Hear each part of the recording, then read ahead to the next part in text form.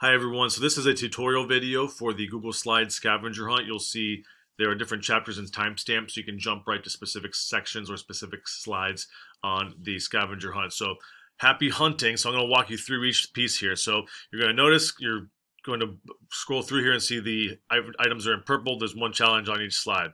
So the first one here is change the background of this slide to a beach scene.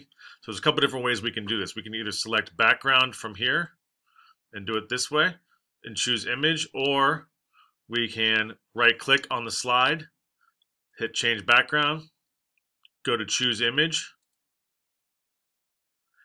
We're going to do a couple different ones. If you want to find one on the internet, you could do it by URL, but for this one, just to make it real simple, if you want to have your own photos or upload photos, we're just going to do a Google image search.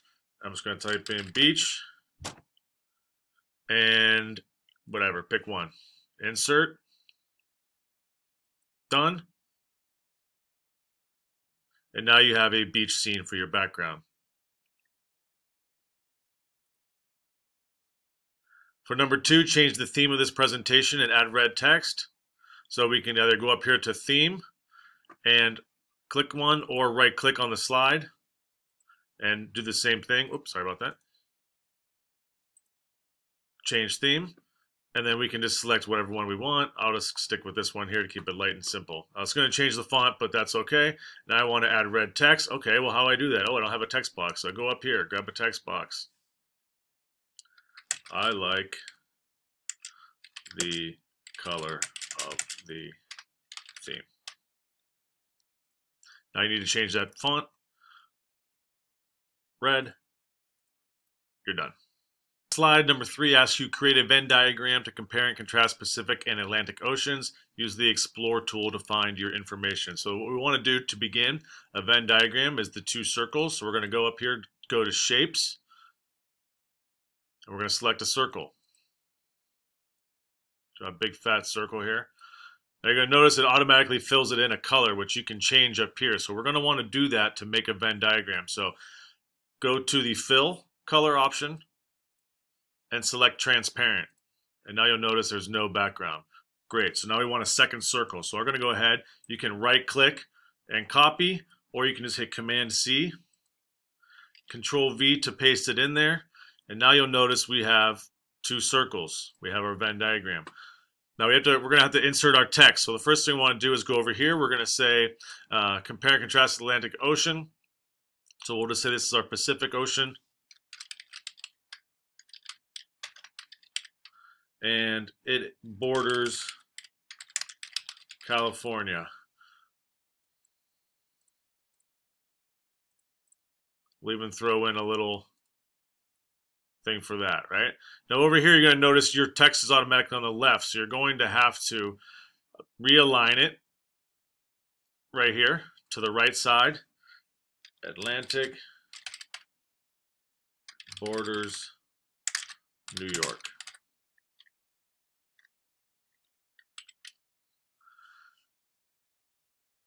Same thing if you want. Now in here, you're going to have to add a text box. Up here, you select text box option. Drop that in there, and then say borders USA. Make that a little wider if you wanted to make sure that you get the whole thing in there. That's up to you.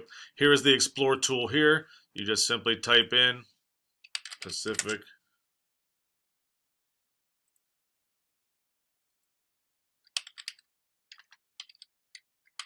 Ocean, and all that information will pop up for you here. Moving on to the next slide, make this slide any color of your choice and insert a picture of a location anywhere in the world on your bucket list. Right click on the slide, change background. We'll go ahead and make it, how about black? Just make it real simple.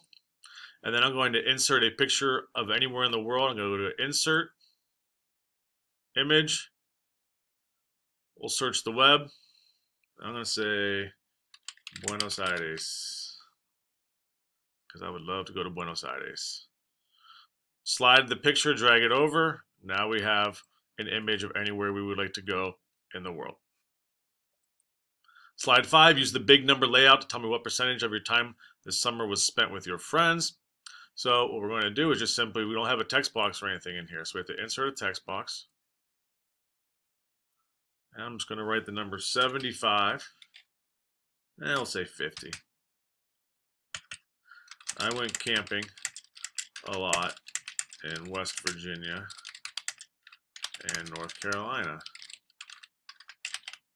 Now we want to use the big number layout, so we want this to be a massive giant number.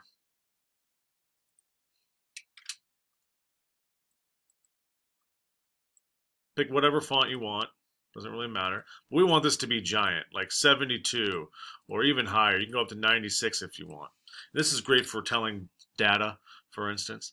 Tell me what percentage of your time is spent with someone with friends. Boom, we have this. You don't have to center a line if you want. You can. That's up to you. But use that big number design. Slide 6, use Scribble to draw a picture of your favorite food item. Now to do Scribble, what you do is you go up to where you see this little line here. You click on the down arrow. And then at the bottom, you'll notice there is a Scribble option. So I'm going to go ahead and I am going to design myself a piece of beautiful, beautiful pizza. Sort of.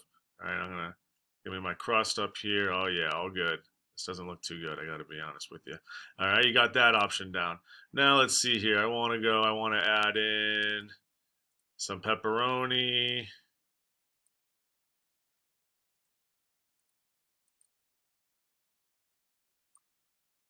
I'm just going to make a copy of that. And now I got myself some pepperoni. Beautiful. And then we got to get ourselves a little bit of cheese on here. So we're just going to kind of go in and kind of fill in some other areas. No big deal. Now we want to color our stuff. So, okay, I got my pepperoni box here. No big deal. I take that. Actually, you can probably do this before you even color it. Just go ahead and hit line color or line weight. So here we're going to just make it a red. And we're going to color it like that. So that way it's all red. That's even a little bit too much red there, huh? Make it something like that. So you get the gist, right? Go through and do that with your coloring. You can go ahead and change the crust color if you would like. Whatever you want to do, make it like an orange. It's completely up to you. So that's the Scribble option. Slide 7, describe your favorite summer experience in a font from the more fonts option and build a transition. So first thing we want to do is go up here and insert that text box. My favorite thing I did this summer was I went camping in the Outer Banks with my wife. Awesome trip. Now first thing we want to do is, the next thing we want to do actually is a font from the more font. So highlight what we want to change. Go here to the font option, and when you click on the down arrow, you'll notice there's something that says more fonts. Click on that. Then scroll through here and just pick one that you think is interesting that's not on the default list, because you'll notice Google has a default list. You can search by popularity, you can scroll through, so maybe date added or whatever's trending, whatever that might be, and grab will say fascinate. Okay, cool, and now it's changed. Boom. Now the last thing we want to do is build a transition. To do so, we select transition, and we have no transition, so we want to change this to whatever it is that you would like. We'll do, how about a flip? Sure. Play it just to check it out. There we go. And now you're good. It's there. So now when you hit present, when you come into that slide, it flips. There you go. Slide number 8. Use the slide to create a collage of tilted and overlapping images of your favorite things with borders and a drop shadow. To get images, use Explorer tool down there in the bottom right corner. So I'm going to go ahead and just grab, let's see, a picture of my favorite thing. So grab a motorcycle.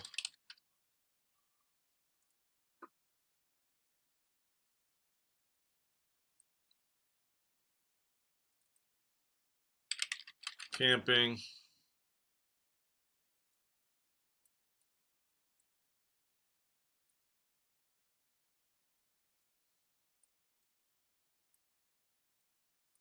And we'll do one more of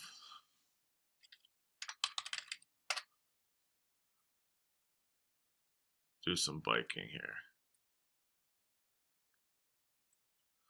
So now I've got my 3 images. Now we want to make them so that they are overlapping and also have drop shadows. So the first thing I'm going to do is just arrange them how I want them to be. And I also need to tilt them. So now I've created it, we have to tilt. So I'm just going to put my cursor here on the dot above the image and go ahead and I can tilt it any way I would like.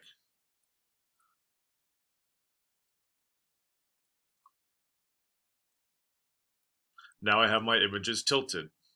Next is asking you to overlap the images.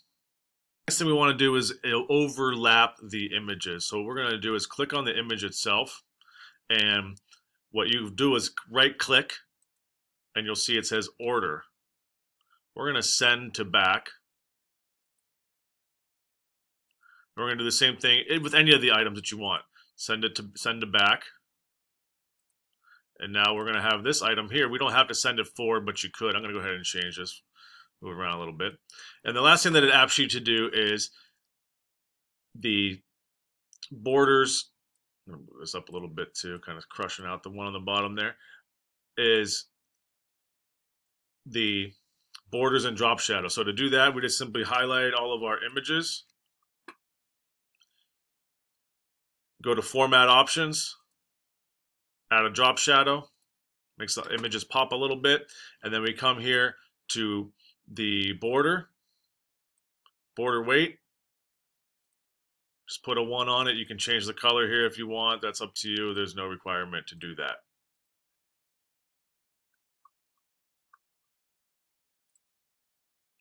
Find your favorite music video and insert into this slide, just go to Video,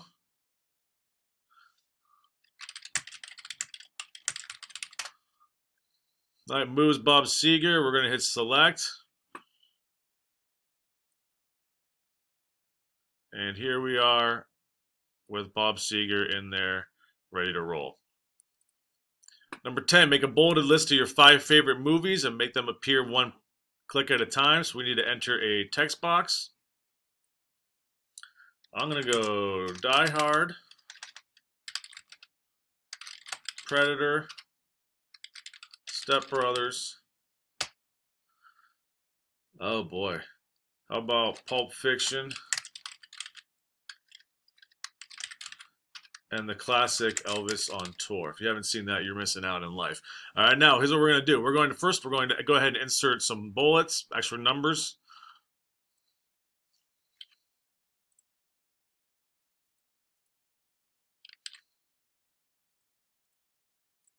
And then we're going to make them all appear 1 at a time. So we're going to highlight.